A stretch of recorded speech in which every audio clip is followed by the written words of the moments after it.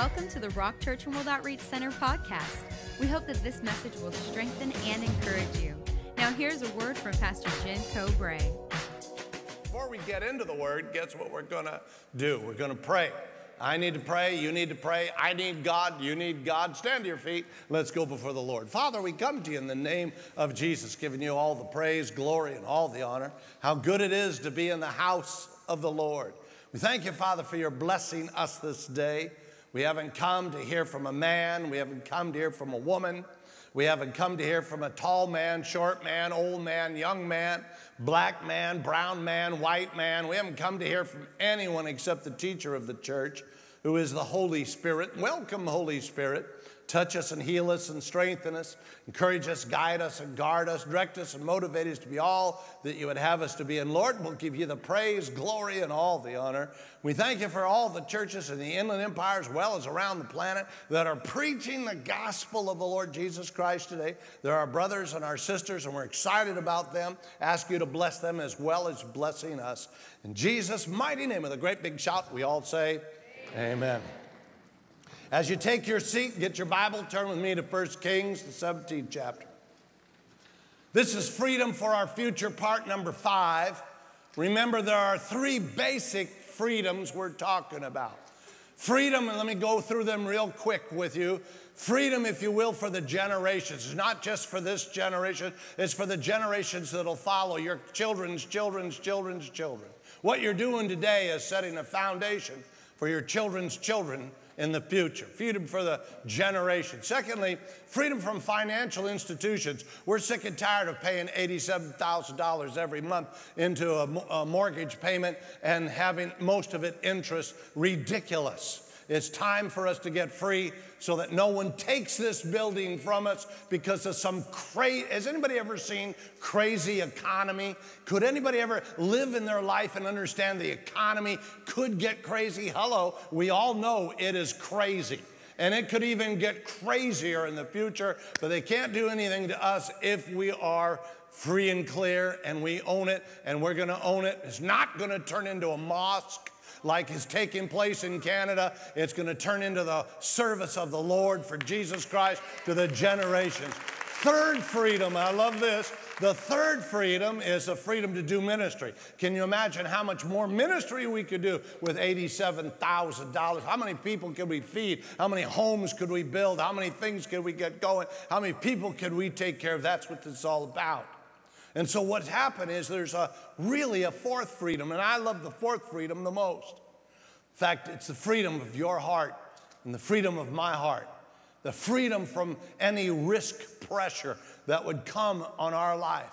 This last week, I met with an elderly gentleman who was a keynote speaker at many places, and he was telling me that we could work things in order to pay this church off. He's had many years' experience in doing so. And he started giving me all the things to do. And I looked at him and I said, those are all gimmicks. We're not in the business of selling gimmicks. We're not in the business of, you bring money and we'll give you a blessing. It doesn't work that way at The Rock. This is about the heart. Can I tell you something? We could raise $50 million, and if we don't do it with a heart attached to it, it is no money at all. Or we could raise $500, but if a heart's attached to it, that's the most important. Are you hearing me? We're not selling out. Giving without a heart is no giving at all. And we're building the heart of each and every one of us in this place. This has got to be a real church of integrity, not a bunch of bull that sells indulgence and sells things to people and hypes the people to give. Anybody can be hyped to give. It's about giving from your heart that this is all about. Somebody ought to give me an amen. And as we look at the word of the Lord today, I'm taking you to 1 Kings 17th chapter, where once again we're going to look into the life that's so bizarre of a widow. I don't know if you know this or not. Out of the 5 messages, 3 of them have been about widows. What's that all about? You stop and think about, why does God in the Old Testament use a widow whose sons were being sold off into slavery? Remember, and then God said, go get those vessels and fill them with oil, and paid for it, and they got rich from that, and they just did what was necessary. Then we see the old poor widow that was in the New Testament and caught the heart and eyes of Jesus Christ, and she brought her mite in that caught a hold of him last week.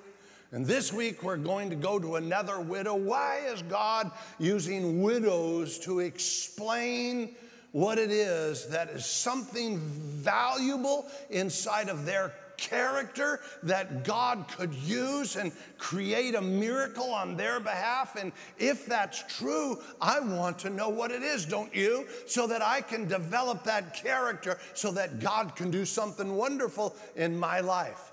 Let me tell you before I read the story to you what's taking place. There's a prophet in the land. His name is Elijah.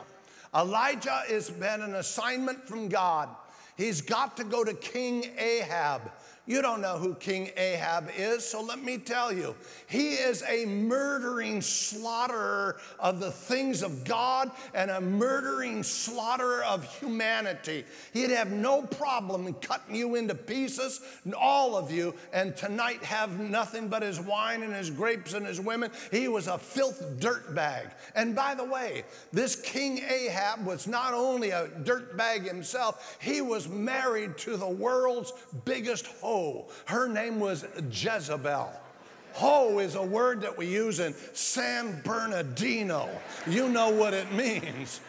And so here's this murdering tramp of a wife called Jezebel, and she's as bad, if not worse, than him. Are you following me? And man, these are horrible. And he has the assignment from God. Here's this prophet of God. Remember when I use the word prophet? The word prophet is an interesting word. He's carrying the word of God. An interesting way that the people got what God said. They didn't have a Bible on their lap like today. They didn't know what the word of God said. They had to wait for the prophet to come to town. He represented God. He spoke for God, and God backed his words. Now God speaks to this prophet Elijah and says, go talk to King Ahab.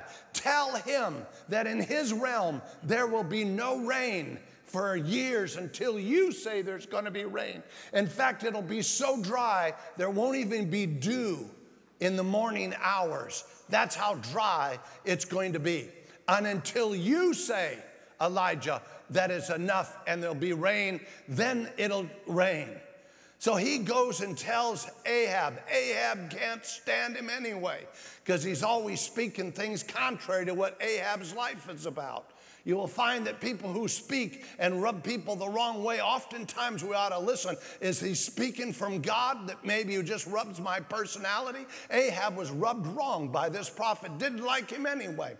He comes into the presence of Ahab and he says, King Ahab, this is the way it's going to be. Thus saith the Lord God, there will be no rain. No, there won't even be dew until I say there will be. And it'll be dry. You know what that meant? You may not know what that means. In his economy, that means everything dries up. That means you talk about recession, this is depression time. There are no crops, there's starvation in the land. Animals die, crops die, everything dies. This is not a good thing, it's a horrible thing. King Ahab is mad as a hornet.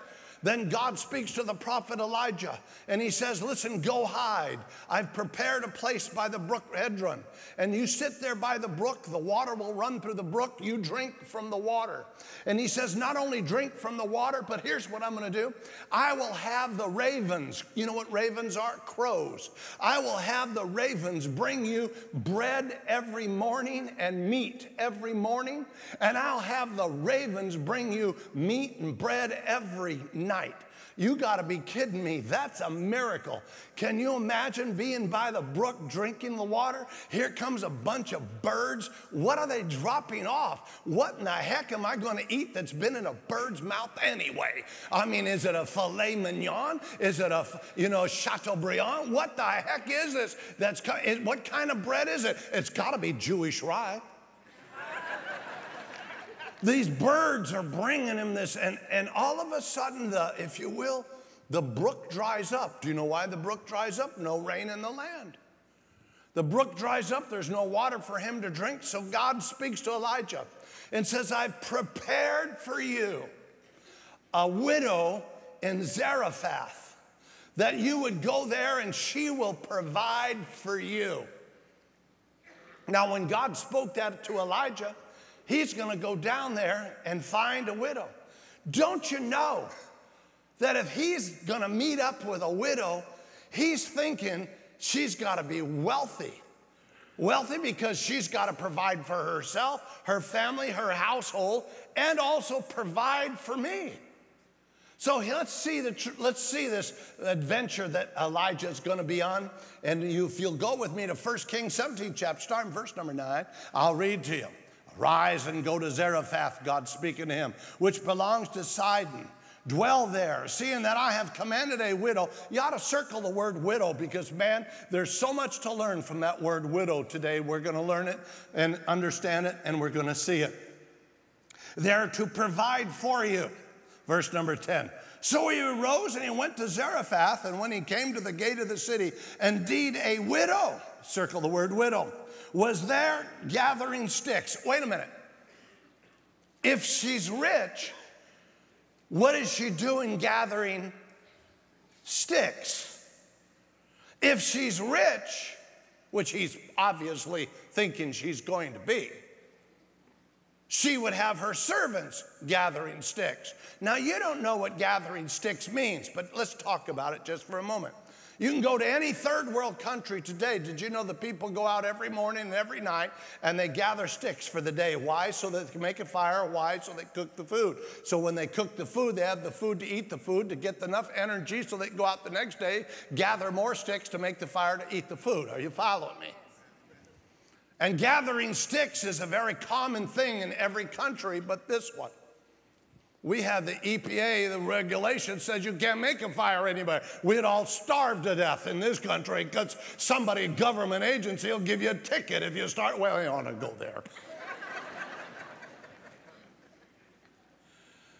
So here she is gathering sticks. The very first thing he sees something about her. She's obviously not rich. She's gathering sticks for a fire to make food. And he walks up to her and he says these words. Watch this. She's gathering sticks. And he calls to her and says, please bring me a little water in a cup that I may drink. And as she was going to get it, he called to her and said, please bring me a morsel of bread in your hand. Wait a minute. Now, have you ever stopped and thought about this? This guy hasn't said hi, hadn't introduced himself. How's your kids doing? How'd you become a widow? I want you to know, oh, I really care about you a whole lot. That's all he's done in the 2 verses that he's spoken is asked for himself something. What a selfish man. How in the world could this be a man of God to ask something like this of this widow woman? Go get me some water was the first verse. Second verse is give me some bread that you have in your hand. Man, this guy's out of touch, wouldn't you think? Maybe with our society, but not with God. Listen closely. Let's take a look. Then she says in verse number 12, so she said, as the Lord your God lives. You didn't see the word your? You ought to circle the word your. Not her God, your God. You know why she said that? This is not a Christian woman. This is not a Jewish woman. This is a Gentile woman. This woman isn't even of the covenant. This woman doesn't have the same God, if you will, that Elijah has. This woman is from a different tribe, Gentile. And she says these words, as the Lord your God lives, I do not have bread, only a handful of flour in a bin and a little jar of oil. And see, notice what she says. She goes on and she says, see that I gather a couple of sticks that I may go and prepare it for myself and my son. Now she's got a son involved. She's not only a poor widow woman, she's not only gathering sticks, she's not only making it very clear to the prophet of God, she doesn't have anything but a little bit of flour, a little bit of oil. She's obviously going to make a little bit of food. And she says, "It's for my son that we may eat it." And then the most amazing words, "and die." That's how broke she is, that she's going to eat her last meal with her son, and they're going to die. Not live, die. I mean, you couldn't get further down the economic scale to get someone to help you than this woman. The lowest of the lowest economically is this woman. And yet God's going to use her to bring about a miracle. Now, I don't know if you've ever recognized or thought about it, but we've looked at widows 3 times now in 5 messages. Every one of them are poor widows. Every one of them have nothing. Every one of them don't have a thing. Let me tell you something about widows. God uses widows because if God could use someone who's at the bottom of the economic scale to bring forth a miracle, how much more can God use you? And if he knew a miracle in their lives, he can do a miracle, my friends, in your life. Is that not true? So here she says something. She says, "I'm going to prepare it for my son and I. Didn't think about preparing anything for you. And we're going to eat it and we're going to die."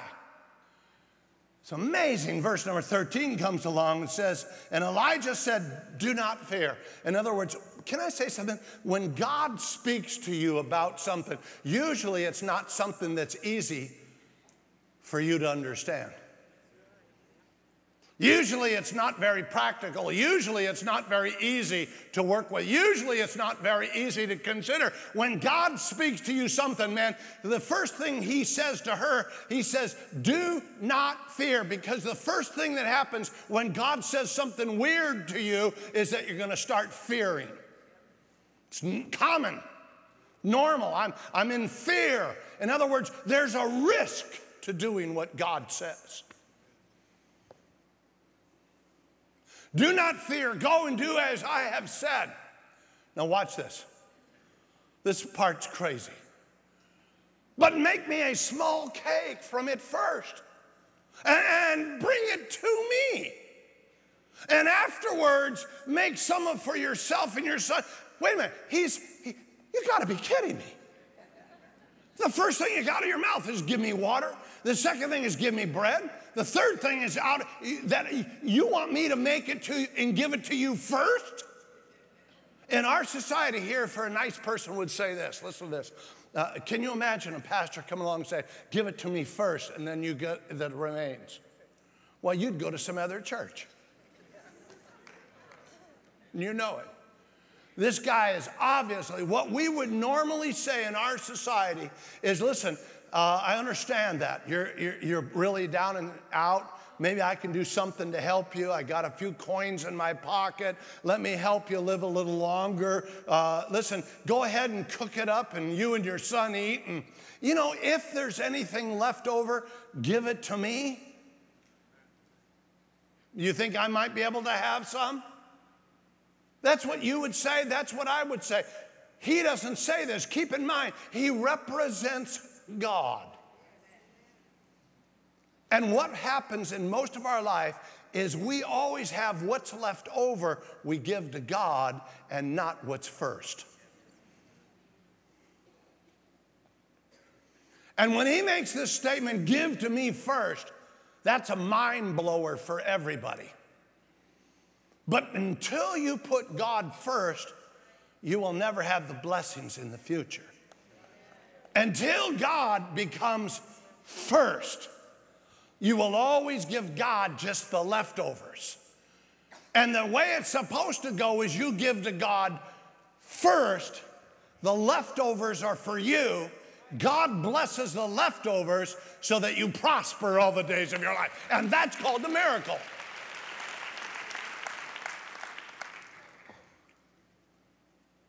Verse number 14 comes along. "And thus saith the Lord God of Israel, the bins of flour should not be used up, nor shall the jar of oil run dry until the day the Lord sends the rain upon the earth." You know how long that was? 3 years. 3 years, God performed a miracle, all because of the next verse. Watch this, verse number 15. So she went away and did according to the word of Elijah. Wasn't the word of the Lord to her? Your God. Not my God, your God. But I believe the word the man speaks. And she did according. In other words, she fed Elijah first. And then notice what it says. And she and he. Notice a little E and H on the word he up here. And she and he. You know who the he is there? The he there is a prophet. He's moved in with her for 3 years. The guy's now going to live there and eat there, take up his being there until it rains. Remember, she was there, sent by God to provide. She didn't have anything, so God gave her the provision, but didn't give her the provision unless she was obedient to follow the things of God. And she and he in the household ate for many days. Verse number 16, watch this.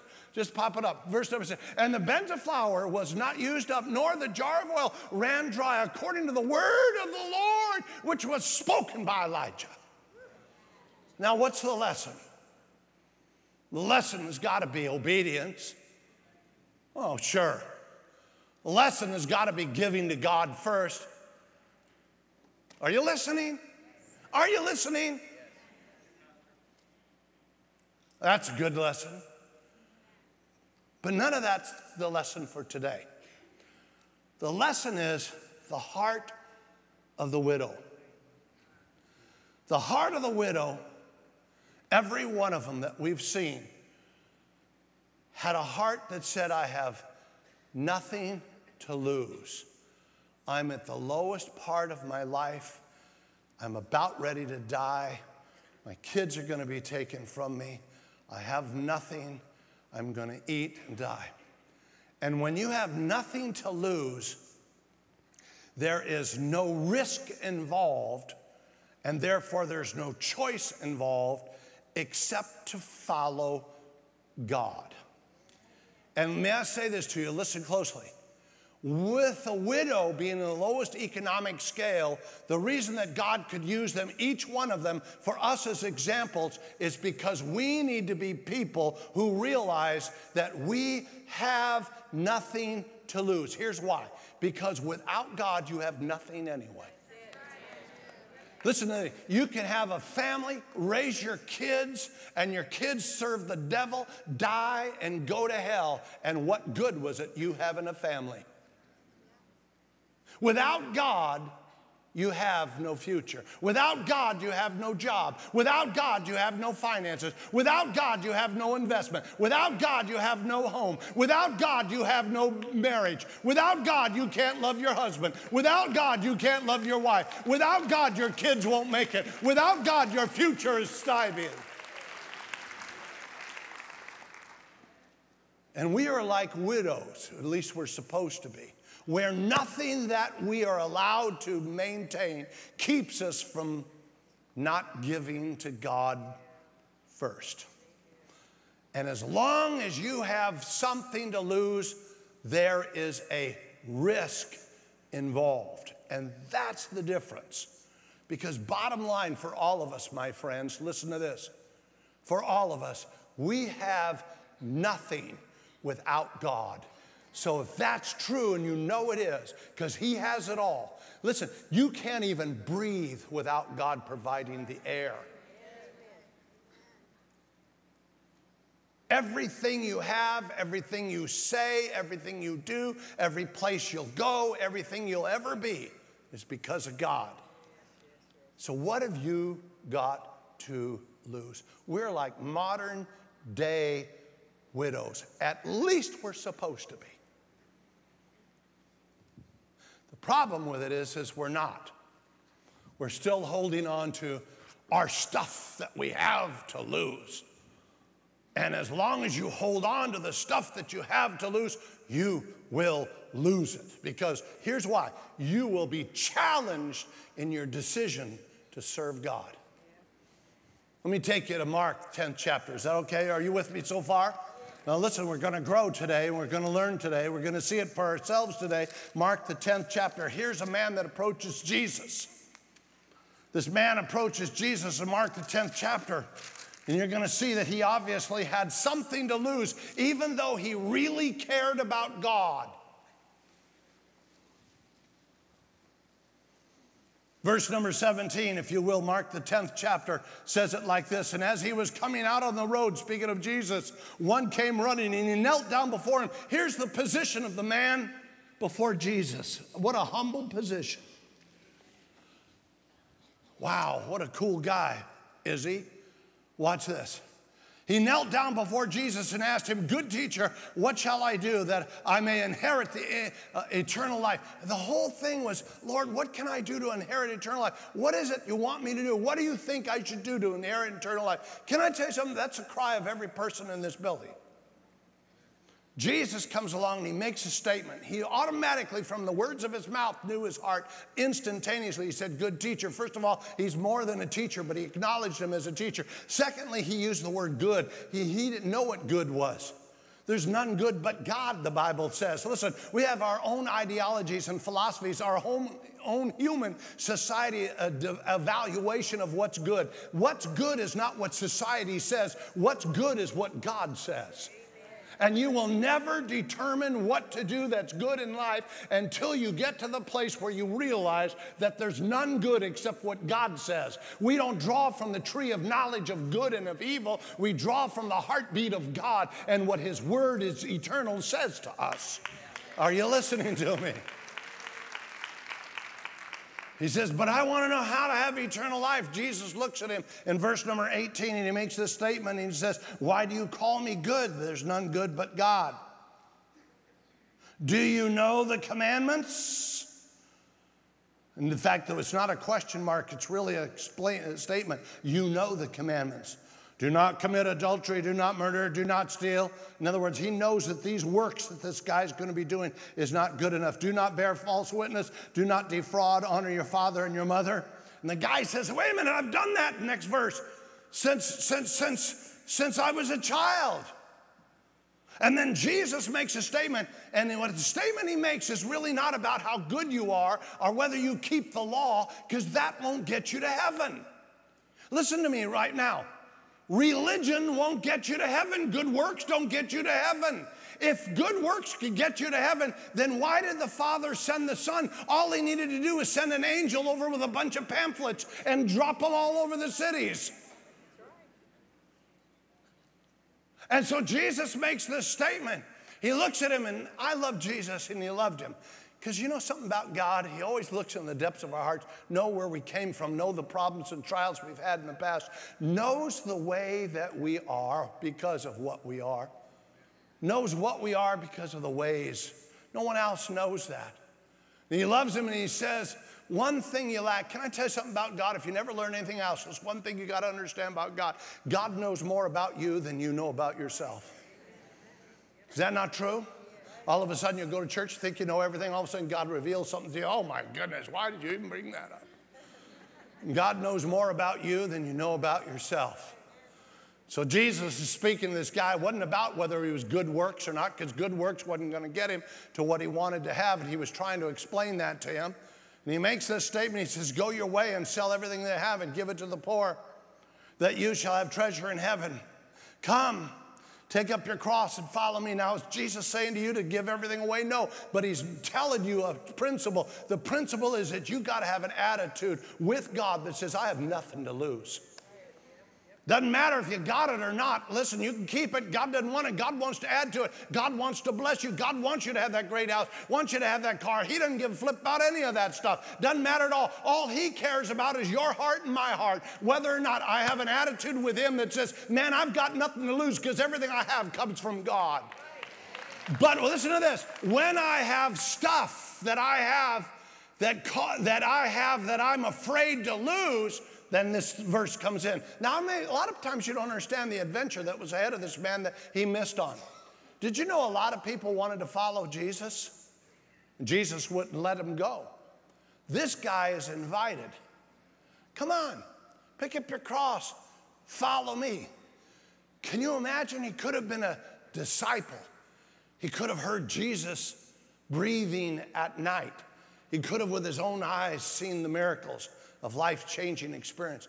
He could have walked with the King of glory, the only begotten Son of God, the creator of the heavens and the earth. He could have rubbed shoulders and been with him all the time, and no one else had that advantage. Nobody else except the disciples themselves. Nobody else. And here's one who's invited. But because he had something to lose. Let me say it again. Because he had something to lose. One more time. Because he had something to lose, he's going to make the wrong decision based on the risk that he would have in order to give it away. He makes the wrong decision. Now watch this. This is the amazing part of the whole thing. Next verse, verse 22 says this, but he was sad at this word and went away sorrowful. Why?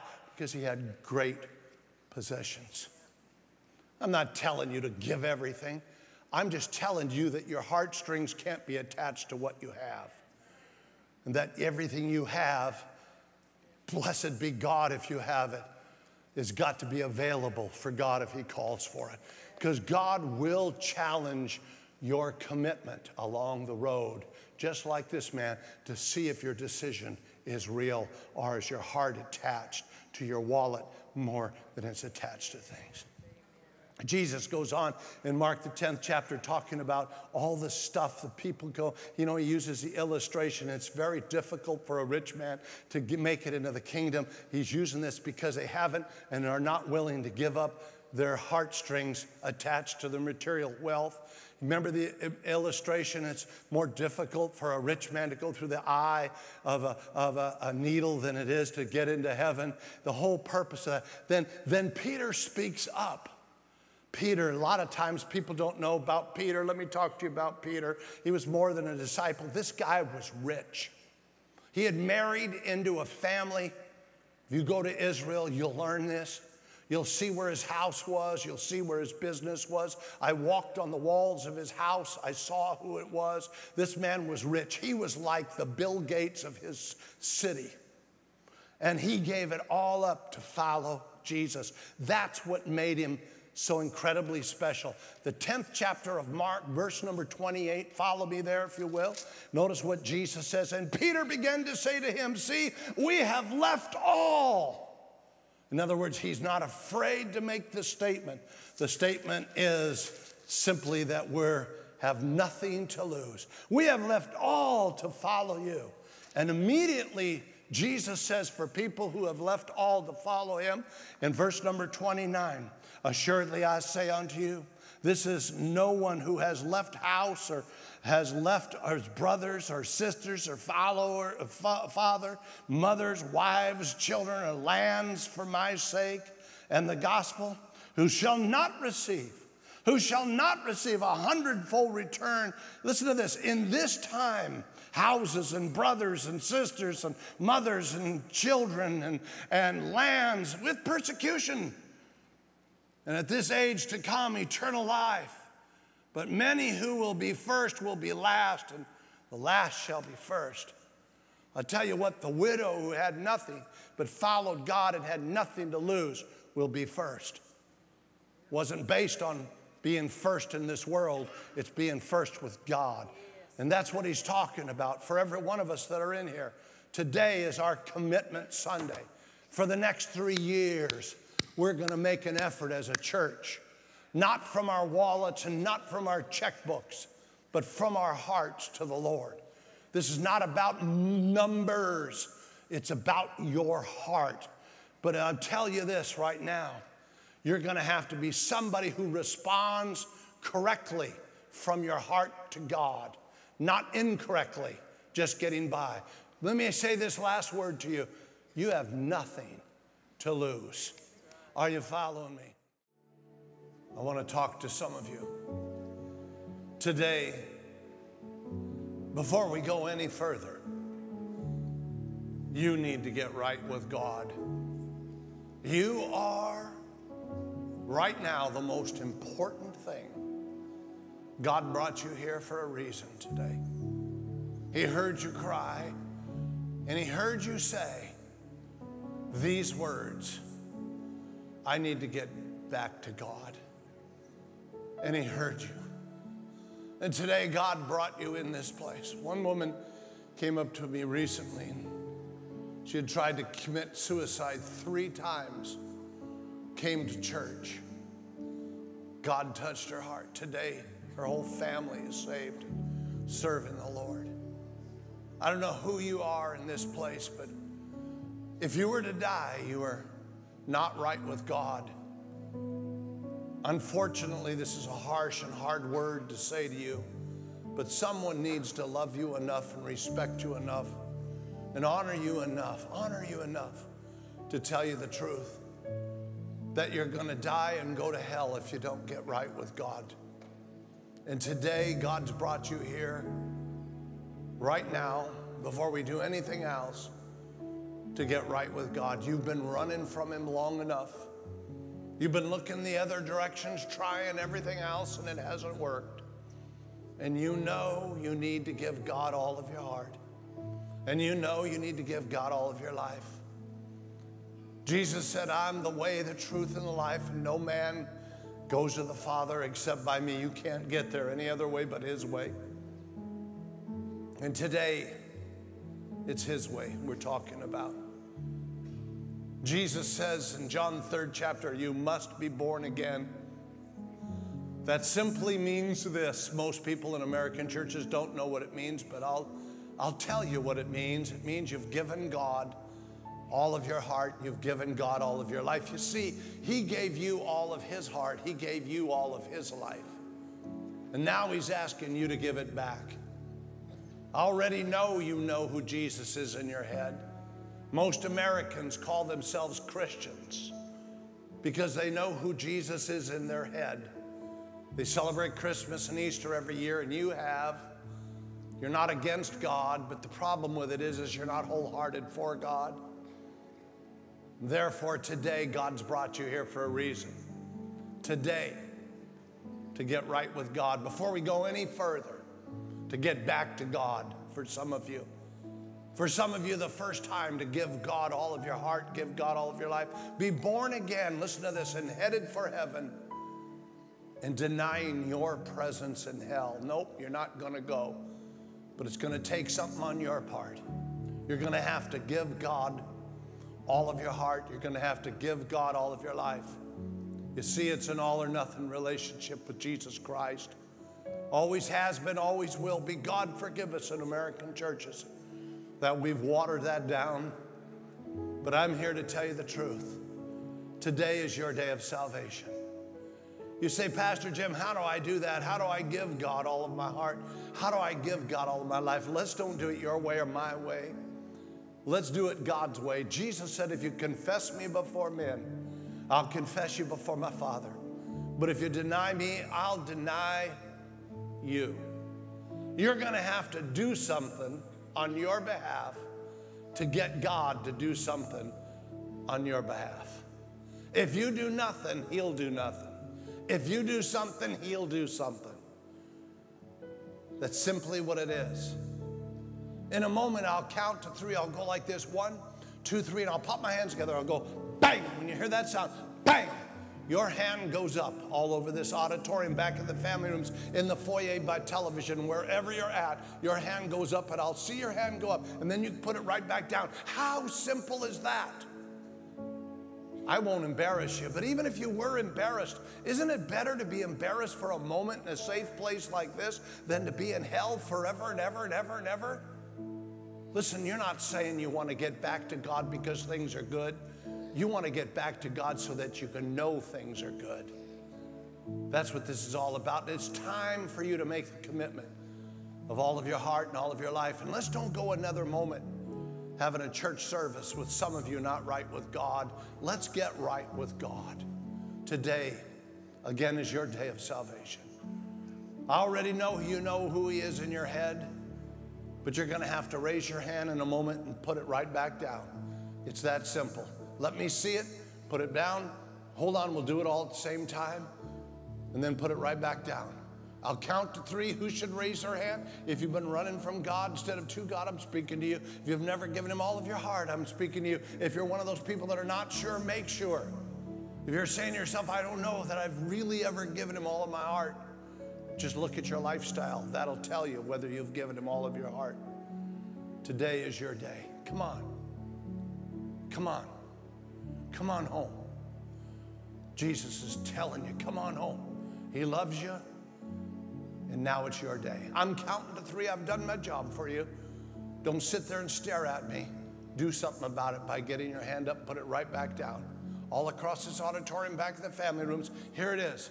1, 2, 3. Let me see your hands. Let me see your hands. There's 1, 2, 3, 4, 5, 6, 7, 8, 9, 10, 11, 12, 13, 14, 15, 16. Thank you. 17. Thank you. 18. Thank you. 19. Thank you. Back on this far side. Thank you. On this side over here, 19. There's 20. Thank you. There's 21, 22, 23, 24 in the family room, 25, 26, 27, 28 back there, 29, about 30 right there. Thank you. Another person there. Thank you. God bless you. Anybody else real quick? Anybody else real quick? Anybody else real quick? Just wave your hand at me if that's you. Anybody else? Now here's what I want you to do. In a moment, we're all going to give you a hand for doing what you're doing by raising your hand. But if you're one of those 25 or 30 people that have raised their hands, I want you to get out of your seat. I want you to get your coat's purse, your friend if you need to bring a friend. If you're in the family rooms, listen to me, family rooms, get a hold of your kids. It's okay, bring them. I want you to get in the aisle and meet me right here in front. If you're in the foyer, tell an usher, they'll let you come down in front. Only takes a few moments. We want to pray with you. Want to invite Jesus. We're all going to remain standing as you do that. So we're excited about you coming. All of you that raised your hand, you're serious about God. Get out of your seat, get in the aisle, bring a friend if you need to, get your stuff, and meet me right here in front. Listen to me, if you didn't raise your hand, but you know you should have, oh, hear me, that's a bunch of you. If you didn't raise your hand, but you know you should have, just get your stuff and get down here. Nothing's more important than you doing this right now and getting your heart right with God. Come on, you come home right now. Let's bring them home. Come on, come.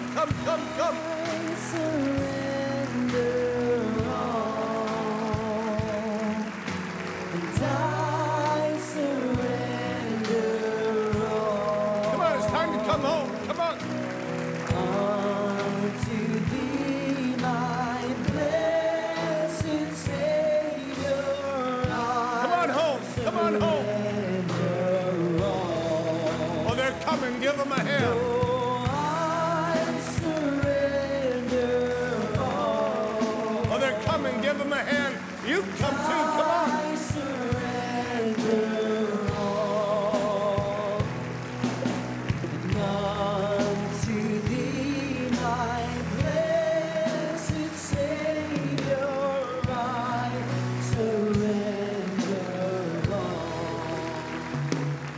God, good. Thank God, thank God, thank God you've come. Real quick, I want you all in the front. Listen to me. We just want to pray with you. Only takes a few moments, and we'll let you come right back in the church service. Look over here to your left. See this guy waving at you? His name is Pastor Joel. Pastor Joel's a really cool guy. No weird stuff goes on, I promise you. Is that okay? Then we'll let you come right back into the church service. Only takes a few moments. Make a left turn. Follow Pastor Joel right over that way. Come on, let's give the Lord a great big praise.